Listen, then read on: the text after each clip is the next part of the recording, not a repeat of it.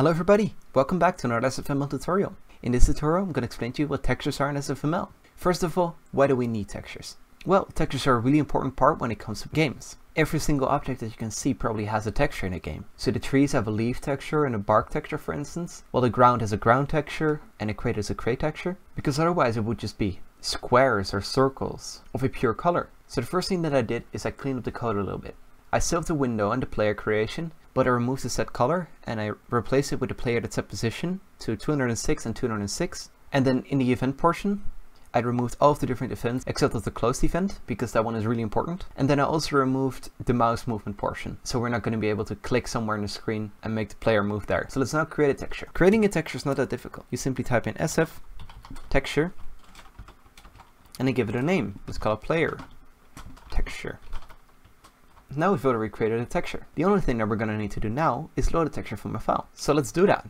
But first we need to set the texture to the correct position. We need to move it to the correct folder. So if we go here to the Solution Explorer and we right click on the project, so not the solution, so not the top part, but the one underneath that, then press open. Then in here you will need to put your texture in this folder, so in the same folder as your main.cpp. Don't put it a folder up or somewhere else in computer, because this is the easiest way to access it right now. So let's now load the texture.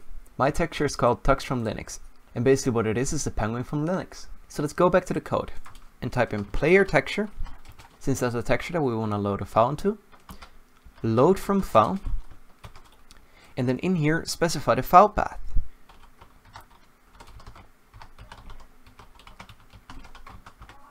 And this already loaded the texture for us. This is all we had to do. So now we have to actually apply the texture to the player.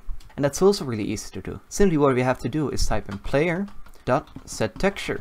And then in here we need to give it a pointer to a texture. So we type in the end player texture, and that's it. Now we've loaded the texture. If we run the program right now, you will see that we have a penguin on the screen.